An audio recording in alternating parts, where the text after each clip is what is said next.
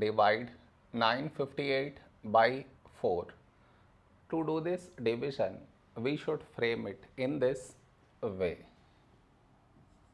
958 here, 4 here. This is your step 1. Next, here we have 9, here 4.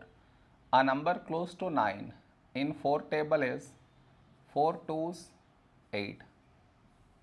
Now we should subtract, we get 1.